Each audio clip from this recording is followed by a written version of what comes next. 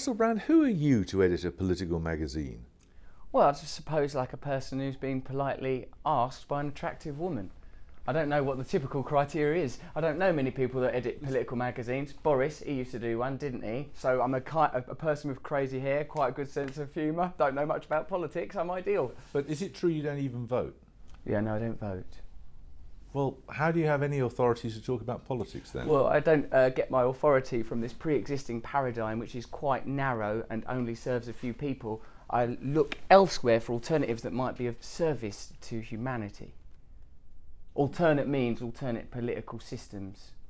They being? Well, I've not invented it yet, Jeremy. I had to do a magazine last week. I've had a lot on my plate. But I say, but here's the thing it shouldn't do. Shouldn't destroy the planet. Shouldn't create massive economic disparity. Shouldn't ignore the needs of the people. The burden of proof is on the people with the power, not people like doing a magazine. How do you imagine the people get power? Well, I imagine there are sort of hierarchical systems that have been preserved through generations. Get power by being voted in. Well, you That's say how that, they Jeremy, get it. but You like can't even be asked to vote. It's quite a narrow prescriptive parameter that changes within the. In a democracy, that's how it works. Well, I don't think it's working very well, Jeremy. Given that the planet is being destroyed, given that there is economic disparity of a huge degree, what are you saying? There's no alternative. There's no alternative. No, I'm not just this saying system. that. I'm saying if you can't be asked to vote, why should we be asked to listen to your political point of view? You don't have to listen to my political point of view, but it's not that I'm not voting out of apathy. I'm not voting out of absolute indifference and weariness and exhaustion from the lies, treachery, deceit of the political class that has been going on for generations now, and which has now reached fever pitch where we have a disenfranchised, disillusioned, despondent underclass that are not being represented by that political system. So voting for it is tacit complicity with that system, and that's not something I'm offering up. Well, why don't you change it then? I'm trying to. Well, why don't you start by voting? I don't think it works. People have voted already, and that's what's created the current paradigm. When did you last vote? Never. You've never ever voted? No. Do you think that's really bad? So you struck an attitude, what, before the age of 18? Well, I was busy being a drug addict at that point because I come from the kind of social conditions that are exacerbated by an indifferent system that really just administrates for large corporations and ignores the population that it was voted in to serve. You're blaming the political class for the fact you had a drug problem? No. I'm saying I was part of a social and economic class that is underserved by the current political system, and drug addiction is one of the problems it creates when you have huge, underserved, impoverished populations. People get drug problems and also don't feel like they want to engage with the current political system because they see that it doesn't work for them. They see that it makes no difference. They see that they're not served. Well, I say that it doesn't work for them if they don't bother to vote. Jeremy, my darling, I'm not saying that the apathy doesn't come from us, the people. The apathy comes from the politicians. They are apathetic to our needs. They're only interested in servicing the needs of corporations. Look at what ain't the Tories going to court and taking the EU to court because they're trying to curtail bank bonuses. Is that what's happening at the moment in our country? It is, isn't it? Yeah, there is. So why am I going to tune in for that? You don't believe in democracy. You want a revolution, don't you? The planet is being destroyed. We are creating an underclass. We are exploiting poor people all over the world, and the genuine, legitimate problems of the people are not being addressed by our political class. All of those things may be true. They are true. But you took...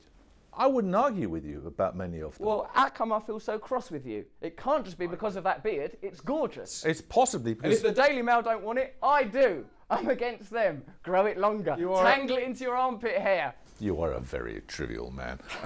What do you think? I am trivial? Yes. A minute ago, you were having a go at me because I want a revolution. Now I'm trivial. I'm not having a go at you because you want a revolution. Many people want a revolution, but I'm asking you what it will be like. Well, I think what it won't be like is a huge disparity between rich and poor, where 300 Americans have the same amount of wealth as the 85 million poorest Americans, where there is an exploited and underserved underclass that are being continually ignored, where welfare is slashed while Cameron and Osborne go to court to defend the rights of bankers to continue receiving their bonuses. That's all I'm saying. What's the scheme? That's all I'm asking. What's the scheme? You talk vaguely about revolution. What is it? I think a socialist egalitarian system based on the massive redistribution of wealth, heavy taxation of corporations and massive responsibility for energy companies and any company that's exploiting the environment. I think they should be, I think the very concept of profit should be hugely reduced. David Cameron says profit isn't a dirty word. I say profit is a filthy word because wherever there is profit, there is also deficit. And this system currently doesn't address these ideas. And so why would anyone vote for it? Why would anyone be interested in it? Who would levy these taxes? I think we do need to, there needs to be a centralised administrative system, but built on... Yes, there needs to be a government. Well, maybe call it something else. Call them like the admin bods, so they don't get And how would they be chosen? Jeremy, don't ask me to sit here in an interview with you in a bloody hotel room and devise a global utopian system. I'm merely pointing out that You're calling for revolution. Yeah, absolutely. Absolutely. I'm calling for change. I'm calling for genuine alternatives. But there are many people who would agree with you. Good. The current system is not engaging with all sorts of problems. Yes, and they feel apathetic, really apathetic. Yes. But if they were to take you seriously and not to vote... Yeah, they shouldn't vote. They should. That's one thing they should do. Don't bother voting. Because then when it reaches... There's a point. So these little valves, these sort of like little cosy little valves of recycling and Prius and like, you know, turn up somewhere, it stops us reaching the point where we think, oh, this is enough now. Stop voting. Stop pretending. Wake up. Be in reality now. Time to be in reality now. Why vote? We know it's not going to make any difference. We know that already. So, like, you know, I have more impact at West Ham United, cheering them on, and they lost the City unnecessarily Saturday.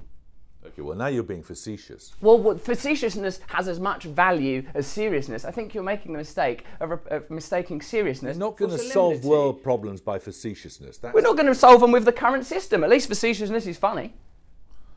Sometimes. Yeah, sometimes, Jeremy.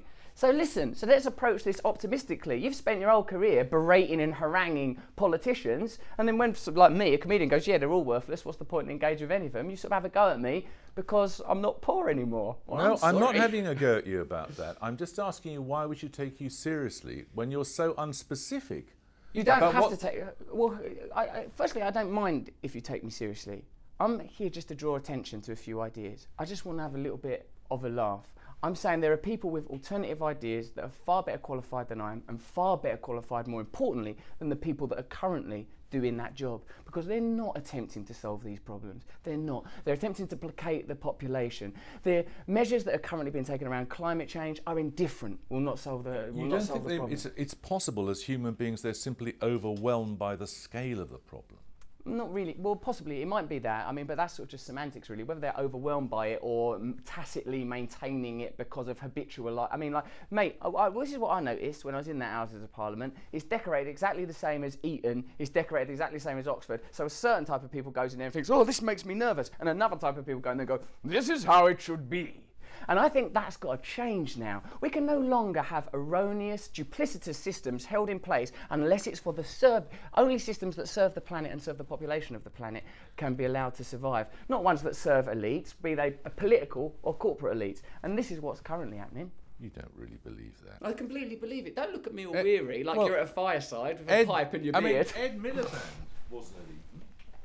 Well, he went to the same primary school as Boris, though, didn't he? He did, but he then went to a comprehensive school in North London. Well, that's very good. That's all well and good. But what I'm saying is that within the existing paradigm, the change is not dramatic enough, not radical enough. So you can well understand public disturbances and public dissatisfaction when there are not genuine changes and genuine alternatives being offered. I say when there is a genuine alternative, a genuine option, then vote for that.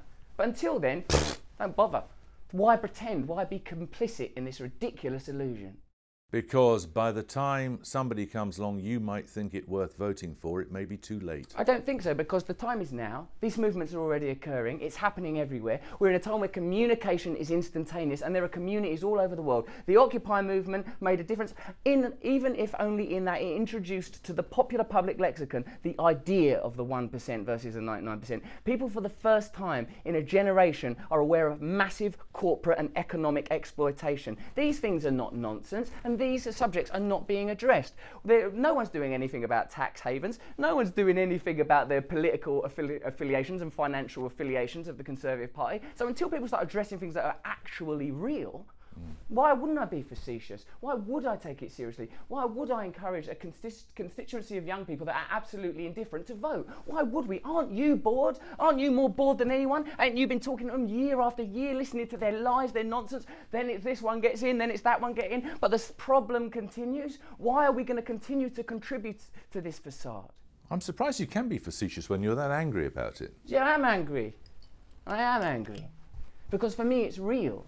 Because for me, it's not just some peripheral thing that I turn up once in a while to a church fete for. For me, this is what I come from. This is what I care about. Do you see any hope? Remember that? Yeah, totally. There's going to be a revolution. It's totally going to happen. I think not only I ain't got a flicker of doubt. This is the end. This is time to wake up. I remember I see you in that program where you look at your ancestors and you saw that when your grandmother had to brass herself or got fucked over by the aristocrats who ran her gaff, you cried because you knew that it was unfair and unjust. And that was, what was that, a century ago? That's happening to people now. I just come from a woman who's being treated like that. I've just been talking to a woman today who's being treated like that. So if we can engage that feeling, instead of some moment of lachrymose sentimentality trotted out on the TV for people to pore over emotional porn, if we can engage that feeling and change things, why wouldn't we? Why is that naive? Why is that not my right because I'm an actor? I mean, I've taken the right. I don't need the right from you. I don't need the right from anybody. I'm taking it.